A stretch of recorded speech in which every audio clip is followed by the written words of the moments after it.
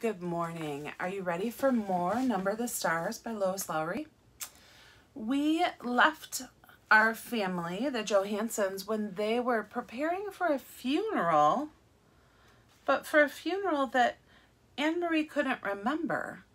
And it seemed like they were talking in code about fishing and what that was going to be like. And she wasn't sure about that either. All of it is very secretive, isn't it? Chapter 9, where we're going to start today, is called Why Are You Lying? Do you think she's going to call her mom and her uncle on this lying that they're doing? Let's read and find out. Anne-Marie went outside alone after supper. Through the open kitchen window, she could hear Mama and Ellen talking as they washed the dishes. Kirsty, she knew, was busy on the floor, playing with the old dolls she had found upstairs, the dolls that had been Mama's once, long ago. The kitten had fled when she tried to dress it. It disappeared. She wandered to the barn where Uncle Henrik was milking Blossom. He was kneeling on the straw-covered floor beside the cow, his shoulder pressed against her heavy side, his strong, tanned hands rhythmically urging her milk into the spotless bucket. The god of thunder sat alertly poised nearby, watching. Blossom looked up at Anne-Marie with big brown eyes and moved her wrinkled mouth like an old woman adjusting false teeth. Anne-Marie leaned against the ancient splintery wood of the barn wall and listened to the sharp rattling sound of the streams of milk as they hit the sides of the bucket. Uncle Henrik glanced over at her and smiled without pausing in the rhythm of milking. He didn't say anything. Through the barn windows, the pinkish light of sunset fell in irregular shapes upon the stacked hay. Flecks of dust and straw floated there in the sunlight. "Uncle Henrik," Anne-Marie said suddenly, her voice cold, "you are lying to me. You and Mama both." His strong hands continued, deftly pressing like a pulse against the cow. The steady streams of milk still came. He looked at her again, his deep blue eyes kind and questioning. "You're angry," he said. "Yes, Mama has never lied to me before, never. But I know there is no great Aunt Berta. Never once in all the stories I've heard, in all the old pictures I've seen, has there been a great Aunt Berta." Uncle Henrik sighed. Blossom looked back at him as if to say, "Almost done." And indeed, the streams of milk lessened and slowed. He tugged at the cow gently but firmly, pulling down the last of the milk. The bucket was half full, frothy on the top. Finally, he set it aside and washed the cow's udder with a clean, damp cloth. Then he lifted the bucket to a shelf and covered it. He rubbed the cow's neck affectionately. At last he turned to Anne-Marie as he wiped his own hands with the cloth. "How brave are you, little Anne-Marie?" he asked suddenly. She was startled and dismayed. It was a question she did not want to be asked. When she asked it of herself, she didn't like her own answer. "Not very," she confessed, looking at the floor of the barn. Tall Uncle Henrik knelt before her so that his face was level with hers. Behind him, Blossom lowered her head and grasped a mouthful of hay in her mouth and drew it in with her tongue. The kitten cocked its head, waiting, still hoping for spilled milk. "I think that is not true," Uncle Henrik said. "I think you are like your Mama, and like your Papa, and like me. Frightened, but determined. And if the time came to be brave, I am quite sure you would be very, very brave. But," he added, "it is much easier to be brave if you do not know everything. And so your Mama does not know everything, neither do I. We only know what we need to know. Do you understand what I am saying?" he asked, looking into her eyes. Anne-Marie frowned. She wasn't sure. What did bravery mean? She had been very frightened at the day, not long ago, though now it seemed far in the past, when the soldier had stopped her on the street and asked questions in his rough voice. And she had not known everything then. She had not known that the Germans were going to take away the Jews. And so when the soldier asked, looking at Ellen that day, "What is your friend's name?" She had been able to answer him, even though she was frightened. If she had known everything, it would not have been so easy to be brave. She began to understand just a little. "Yes," she said to Uncle Henrik, "I think I understand." "You guessed correctly," he told her. "There is no great Aunt Berta, and never has been. Your mama lied to you, and so did I. We did so," he explained, "to help you to be brave, because we love you. Will you forgive us for that?" Anne-Marie nodded. She felt older suddenly. "And I am not going to tell you any more, not now, for the same reason. Do you understand?" Anne-Marie nodded again. Suddenly, there was a noise outside. Uncle Henrik's shoulders stiffened. He rose quickly, went to the window of the barn, stood in the shadows, and looked out. Then he turned back to Anne-Marie. "It is the hearse," he said. "It is Great Aunt Berta, who never was." He smiled wryly. "So, my little friend, it is time for the night of mourning to begin. Are you ready?" Anne-Marie took her uncle's hand, and he led her from the barn. The gleaming wooden casket rested on supports in the center of the living room and was surrounded by the fragile, papery flowers that Anne-Marie and Ellen had picked that afternoon. Lighted candles stood in holders on the table and cast a soft, flickering light. The hearse had gone, and the solemn-faced men who had carried the casket indoors had gone with it, after speaking quietly to Uncle Henrik. Kirsty had gone to bed reluctantly, complaining that she wanted to stay up with the others, that she was grown up enough, that she had never before seen a dead person in a closed-up box, and that it wasn't fair. But Mama had been firm, and finally Kirsty, sulking, had trudged upstairs with her dolls under one arm and the kitten under the other. Ellen was silent and had a sad expression. "I'm so sorry your Aunt Berta died," Anne-Marie heard her say to Mama, who smiled sadly and thanked her. Anne-Marie had listened and said nothing. "So now I, too, am lying," she thought, "and to my very best friend. I could tell Ellen it wasn't true, that there is no great Aunt Berta. I could take her aside and whisper the secret to her so that she wouldn't have to feel sad." But she didn't. She understood that she was protecting Ellen the way her mother had protected her. Although she didn't understand what was happening, or why the casket was there, or who in truth was in it, she knew that it was better, safer, for Ellen to believe in Great Aunt Berta. So she said nothing. Other people came as the night sky grew darker. A man and a woman, both of them dressed in dark clothing, the woman carrying a sleeping baby, appeared at the door, and Uncle Henrik gestured them inside. They nodded to Mama and to the girls. They went, following Uncle Henrik, to the living room and sat down quietly. "Friends of Great Aunt Berta," Mama said quietly in response to Anne-Marie's questioning look. Anne-Marie knew that Mama was lying again, and she could see that Mama understood that she knew. They looked at each other for a long time and said nothing. In that moment, with that look, they became equals. From the living room came the sound of a sleepy baby's brief wail. Anne-Marie glanced through the door and saw that the woman opened her blouse and began to nurse the infant, who quieted. Another man arrived, an old man, bearded. Quietly he went to the living room and sat down, saying nothing to the others, who only glanced at him. The young woman lifted her baby's blanket, covering its face and her own breast. The old man bent his beard forward and closed his eyes as if he were praying. His mouth moved silently, forming words that no one could hear. Anne-Marie stood in the doorway watching the mourners as they sat in the candlelit room. Then she turned back to the kitchen and began to help Ellen and Mama as they prepared food. In Copenhagen, she remembered when Lisa died, friends had come to their apartment every evening. All of them had brought food so that Mama wouldn't need to cook. Why hadn't these people brought food? Why didn't they talk?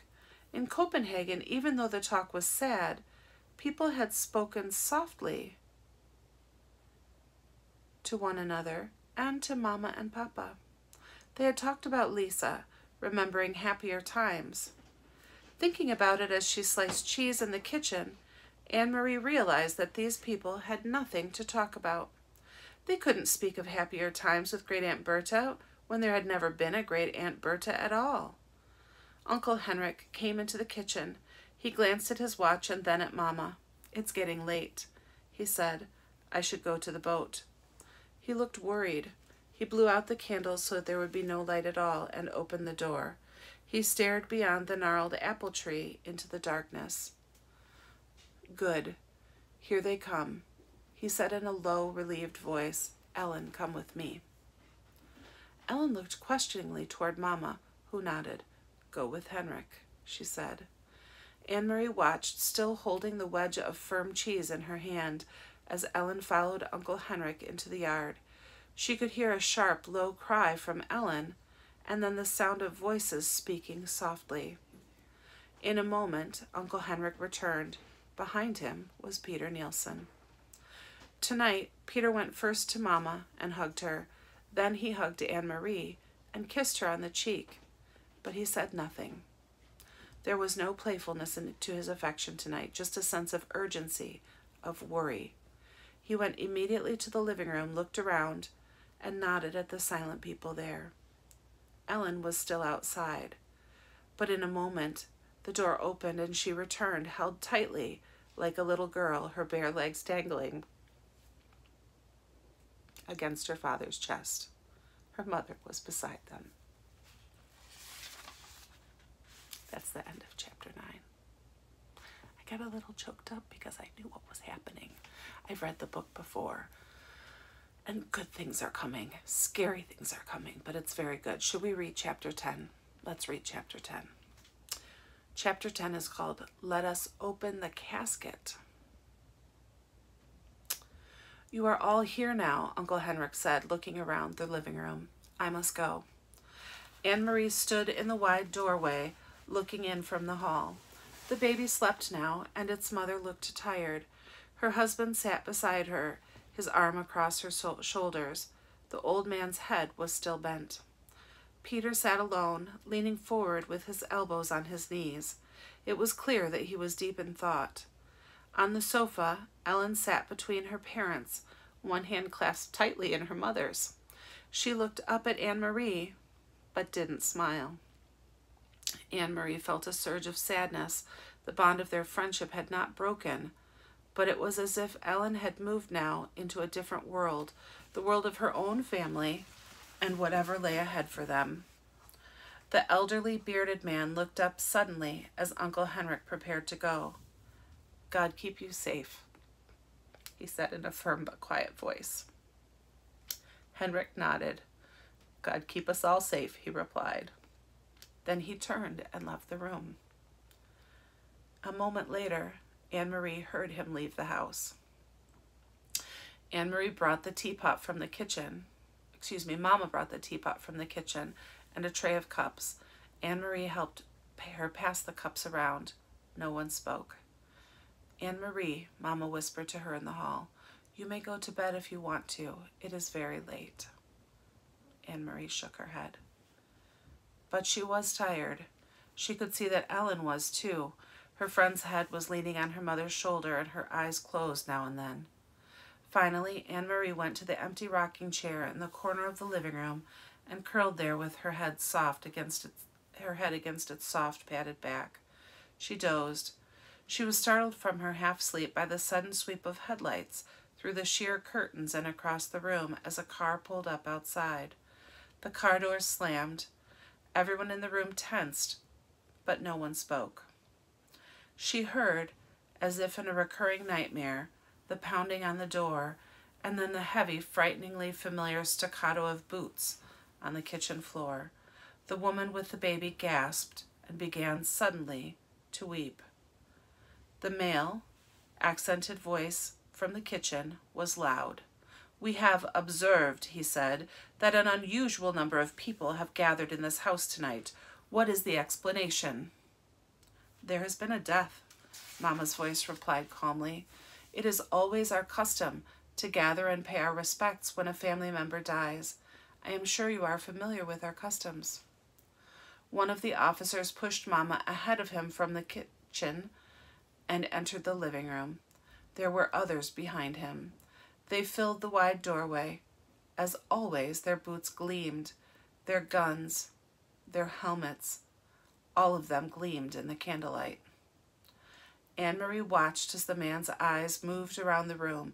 He looked for a long time at the casket. Then he moved his gaze, focusing on each person in turn. When his eyes reached her, she looked back at him steadily. "Who died?" he asked harshly. No one answered. They watched Anne-Marie, and she realized that the officer was directing the question at her. Now she knew for certain what Uncle Henrik had meant when he had talked to her in the barn. To be brave came more easily if you knew nothing. She swallowed. "My great-aunt Berta," she lied in a firm voice. The officer moved forward suddenly across the room to the casket. He placed one gloved hand on its lid. "Poor great-aunt Berta," he said in a condescending voice. "I do know your customs," he said, turning his gaze toward Mama, who still stood in the doorway, "and I know it is the custom to pay one's respects by looking your loved one in the face. It seems odd to me that you have closed this coffin up so tightly." His hand was in a fist, and he rubbed it across the edge of the polished lid. "Why is it not open?" he demanded. "Let us open it up and take one last look at great-aunt Berta." Anne-Marie saw Peter across the room stiffen in his chair, lift his chin, and reach slowly with one hand toward his side. Mama walked quickly across the room directly to the casket, directly to the officer. "You're right," she said. "The doctor said it should be closed because Aunt Berta died of typhus, and he said there was a chance that the germs would still be there, would still be dangerous. But what does he know? Only a country doctor, and an old man at that. Surely typhus germs wouldn't linger in a dead person.